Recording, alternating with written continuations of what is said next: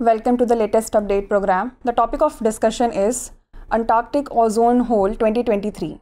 The Antarctic Ozone Hole reached its maximum size of 10 million square miles on September 21, 2023. It is the 12th largest since 1979 as per NOAA and NASA's satellite and balloon-based observations. From September 7th to October 13, 2023, the ozone hole averaged 8.9 million square miles, comparable to North America's size. A positive trend was noted in the containment of the ozone hole due to the reduction of chlorine compound pollutants and beneficial Antarctic weather patterns.